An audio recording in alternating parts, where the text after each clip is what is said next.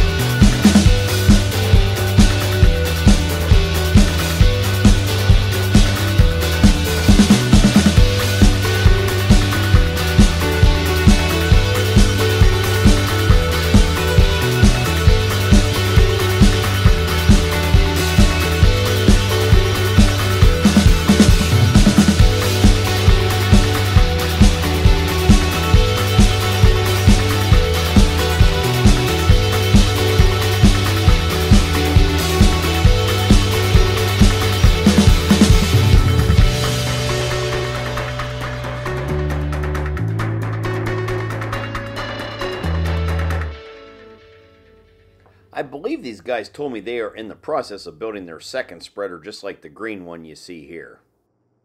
I've already edited and uploaded the video of these guys harvesting soybeans with their 2 combines and working ground or disc ripping with a Fendt track tractor and a Cat Challenger track tractor. I have not edited the video of these guys shelling corn yet, but I will be working on that one in the near future, and I will put the links to the other 2 videos from their farm at the end of this one. So if you've not seen them, you can check them out.